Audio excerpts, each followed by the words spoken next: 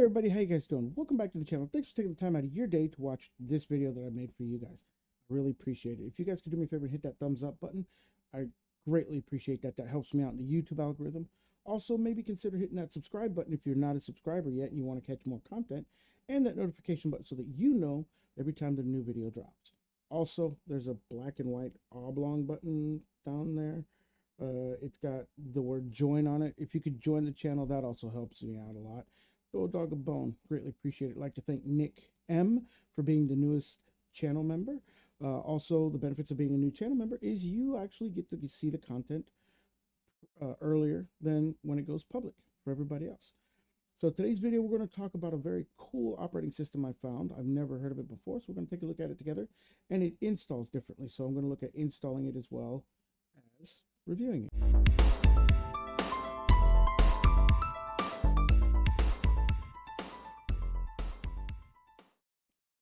All right, so we are going to take a look at Alt Linux. That is the distribution that we are talking about that I've never heard of it before. It's a Russian-based independent distribution.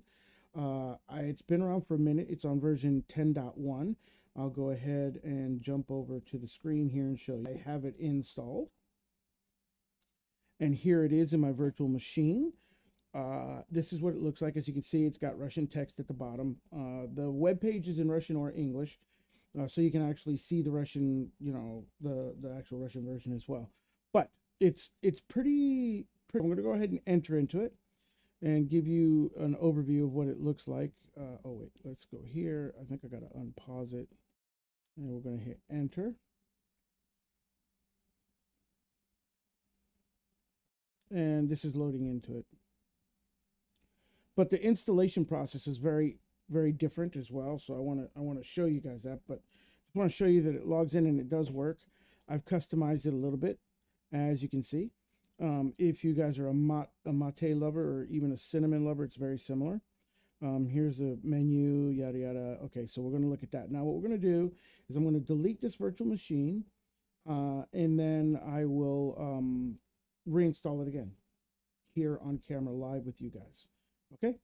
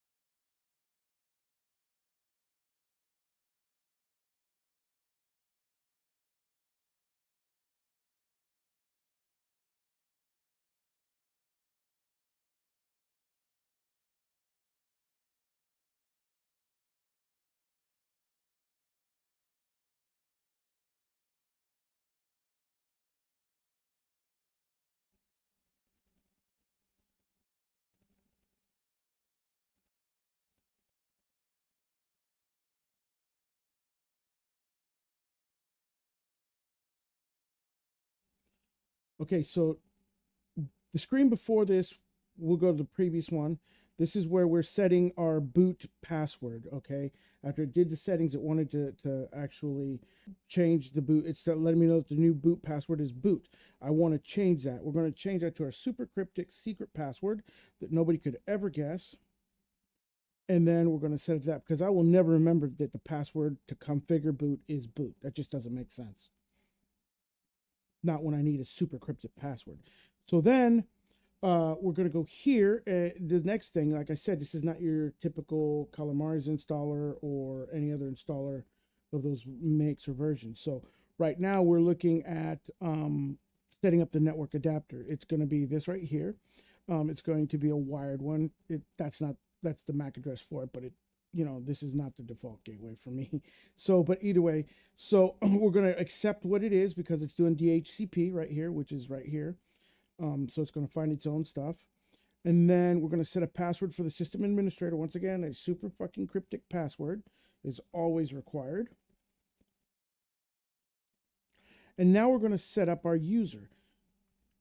So we're going to do this comment. We're going to make it me, ugly, AF. And we're going to set up our super cryptic password for our user as well. And it should never be the same as root. And then this is now, we're done the release note. So if you want to go to the wiki, the documentation, whatever you want to do is right there. And we're going to click finish. And so now we're rebooting, and we should be able to reboot right into our system right away. As soon as we're done with that, I'll unpause the video. Okay, so here we are rebooting into the Alt workstation. Let's go ahead and make this full screen.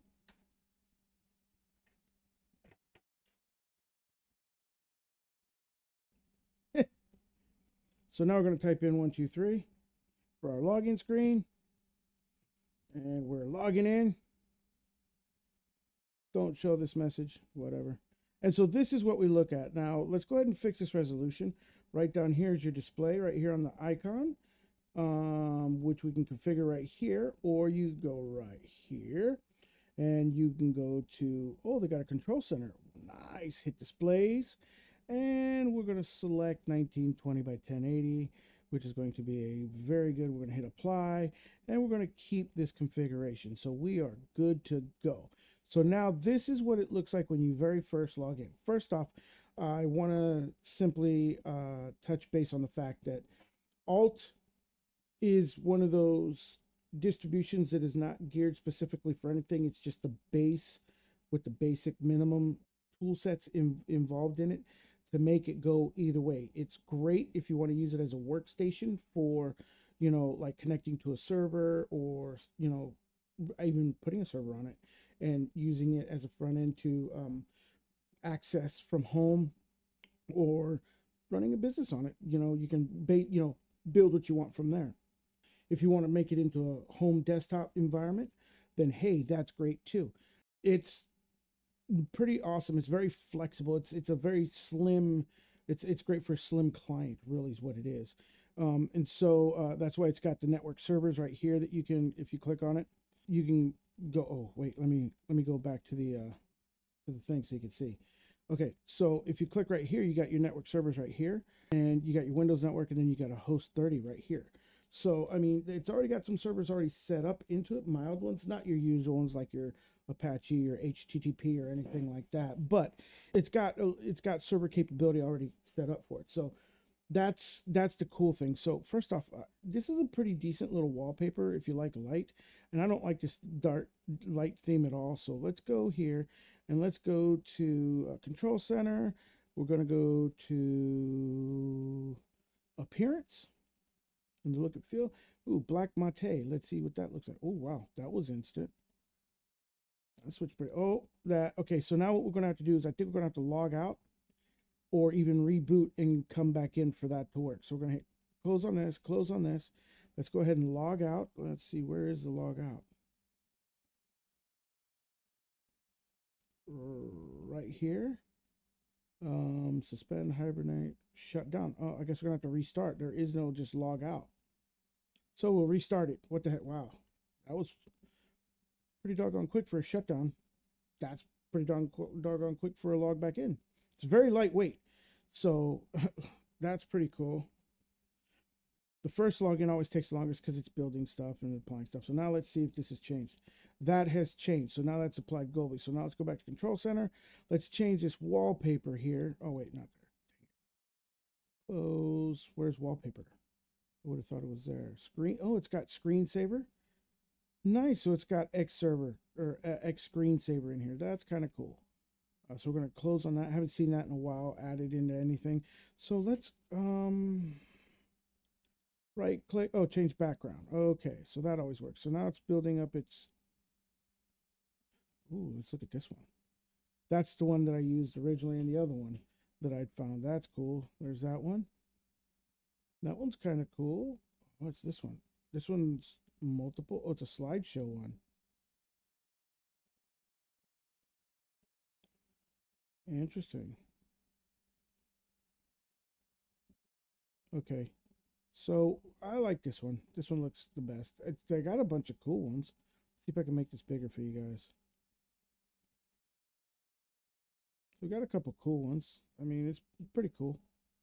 This is, I think, their green traditional logo. I'll move this out of the way so you can see it.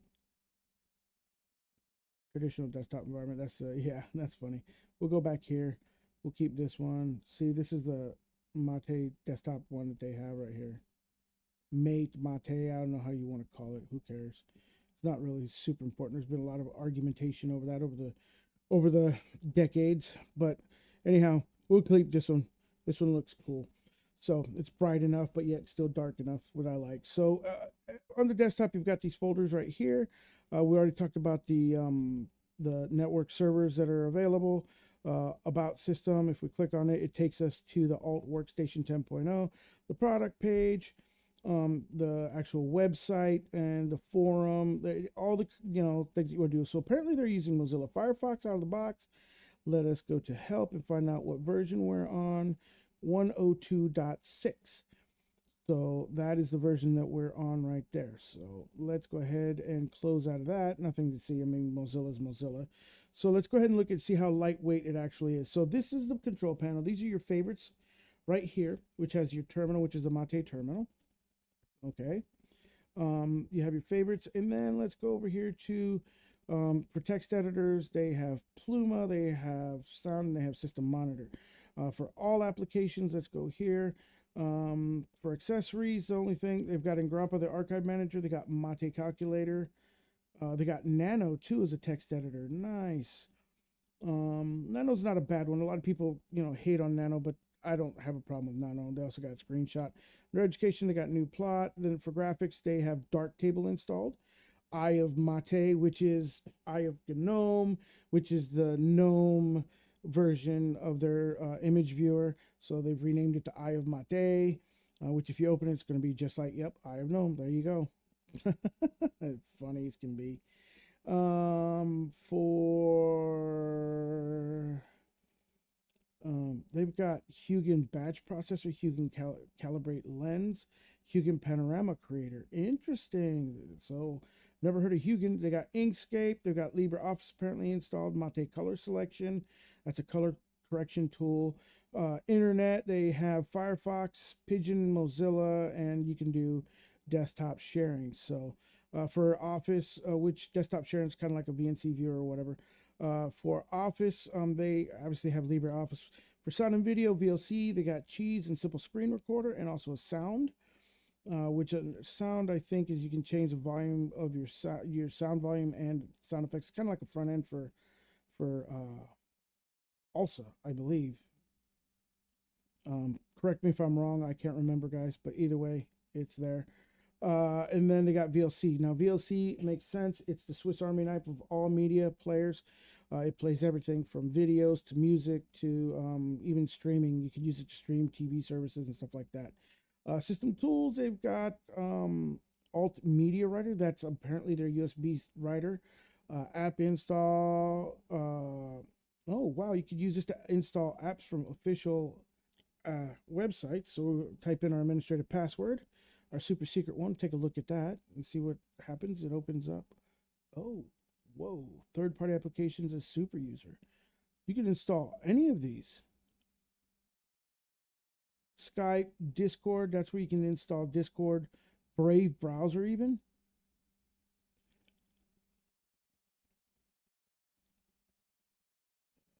How do you select it? I guess highlight it and install. Brave is installing. Holy crap. This is going to take forever. But they have. Oh, it creates an installation script, and then it runs the installation script. That is cool. I just saw IPTV Nader, so you can stream IPTV services, which I know a guy who provides those kind of services. If you want to hit me up, I can let you know about it. Um, JetBrains, PyCharm, Rust Desk. They have wow. You could really expand on this. Let me make this bigger so you guys can see this. Let me see if I can make the. I cannot make the font any larger than this. This is kind of cool. Only Office. They have Skype. They Team Viewer. Okay, it's installing Brave right now as we speak. It even CH modded into it, and it's doing wow. Error. Can't assure the alien command from package. Error. Can't assure there was something wrong during installation. Wow, interesting. So it errored out. So let's try if I can get something different other than that. That's not so big. Let's try Discord. So it's installing Discord. Let's see what it does. It could be also that this is a virtual machine and there's something funky going on with it. And that's why it's having an issue doing that. So let's see. Also, historically, I've had issues with Brave before in the past installing. It's one of the reasons why I left and went to Vivaldi. So let's see if it runs that. So it's issuing and building the actual script right now, the bash script. And now it's running the bash script. Error. Cannot assure the alien command from package. There is some error during installation process. Well, for some reason it's erroring out, so I don't know why it's doing that, but let's go ahead and close this. And then let's go ahead and actually see if we could find it in the package manager right here. So it's probably going to open up oh, it's the software store for GNOME, I believe. Interesting. So let's let that do its thing. It always takes a minute for it to initiate. Okay, so now it's initiated. Let's go ahead and search for it. How about where's the search function? Explore.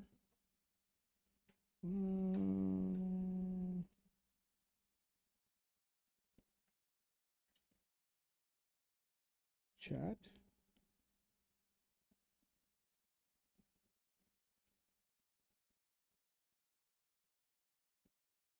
Oh, what is this doing? Audio and video. See what turns up. Why is this not loading? This is insane. Oh, I think I know why.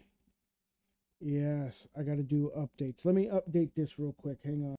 So you should always, the first thing you do after you install is do an actual update so that you can apply any changes that have been made to the repository tree structures or anything like that, because it's going to update all of that stuff. So, and unless it's like released yesterday, you're not going to be on the latest version, especially if you're downloading this like a couple weeks later. So, general rule of thumb, always do the system update as soon as you boot in. After you set your display resolution, do the system update. All right. So, we're going to do this and let it finish. And then we're going to take a look at that other program again, and then this one, see if we have the same issue. And right now, if you can see it on screen, I can make it bigger for you. You're looking at around 324, 719 packages that it's updating. So hang on. Okay, now it's preparing the packages and get ready to apply the changes. That only took about 3 minutes to download everything. Well, I wouldn't say 3 minutes, maybe 2.5. Okay, so it gave us a little white dialog box saying what it did, and it's all done. So we're going to hit close, and then we're going to go back to where the heck was that tool? Not the package manager.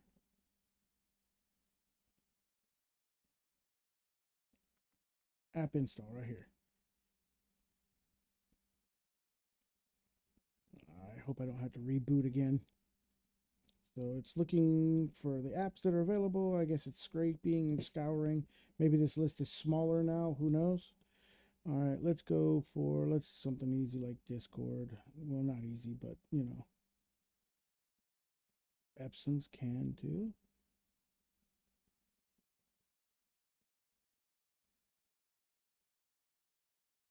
Notice how it's got the little download button there? I wonder if that's different. Let's find out. Are there any other ones that have that? No, there are no other ones that have that. So let's do Discord. We're going to hit install. It says Discord is installing. Let's make this larger.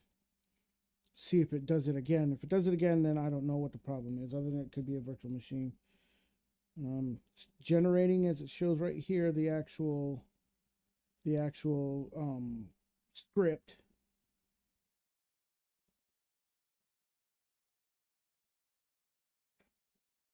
This is kind of like it kind of reminds me a little bit. It has some cool tools in it that are kind of smattered in between. That is like MX Linux has some pretty cool tool sets for the apt package manager and for like being a Debian based thing. So kind of reminds me a little bit of that. So I'm gonna go ahead and pause it because I don't want spend a whole lot of time waiting on this. It's using egit for the instead of git like regular git. It's using egit. So now it's running it. Warning, warning, building, building, building, get. Oh, this is doing way better than what it did. That's what it needed. It needed the update to run. And so, wow, it's actually getting it and installing it.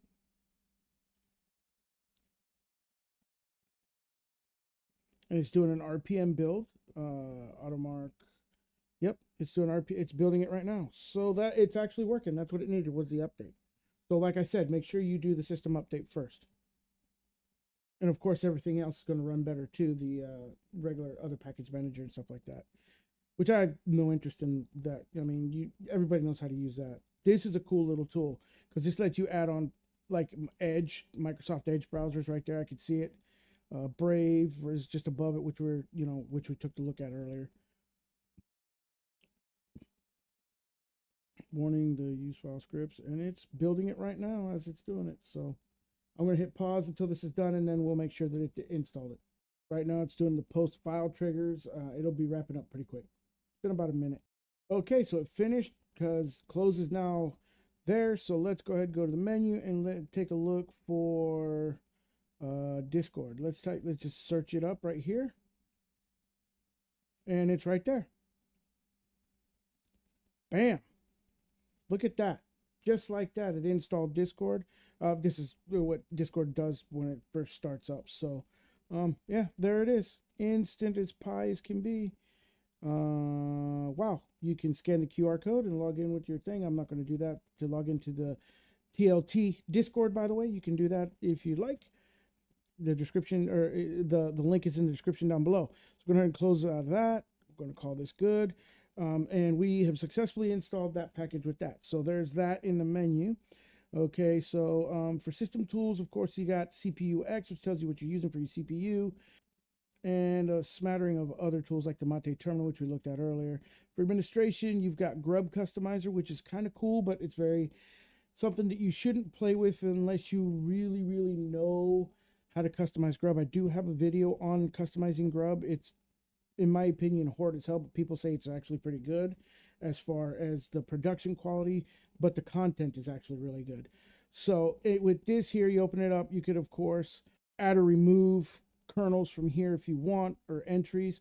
Under general settings, you could actually change the length of time of the boot menu to show before it does that. And then in appearance, you can actually add files, like a picture, a customized picture. And you could even set the resolution right here. Go ahead and make this bigger. I keep forgetting to make these things bigger for you guys.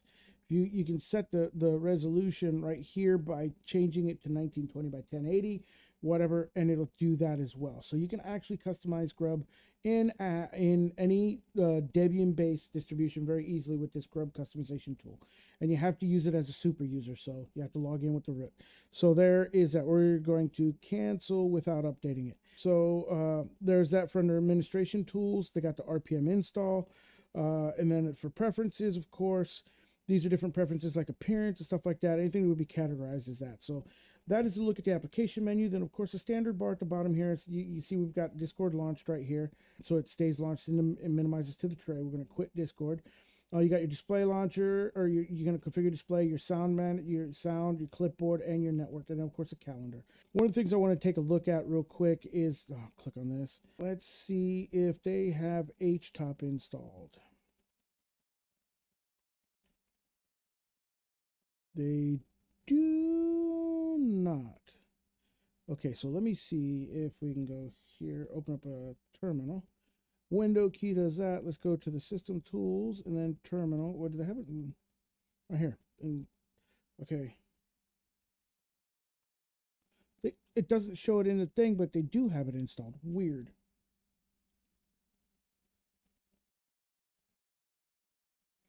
Okay, let's make that bigger. So look at that. I'm using 1 gig out of a doing the package manager, opening up and installing a bunch of stuff. Right now, I'm using 1 gig worth of service right now, which is not bad. It's very lightweight.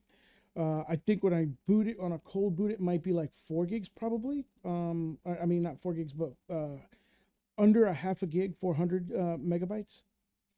So let me pause the video, reboot. Okay, we are rebooting right now.